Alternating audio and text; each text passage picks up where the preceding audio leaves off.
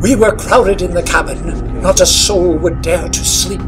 It was midnight on the waters, and a storm was on the deep. 'Tis a fearful thing in winter to be shattered by the blast, and to hear the rattling trumpet thunder, "Cut away the mast!"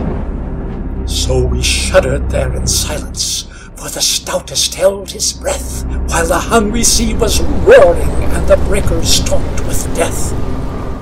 As thus we sat in darkness, each one busy with his prayers, "We are lost!" the captain shouted, as he staggered down the stairs.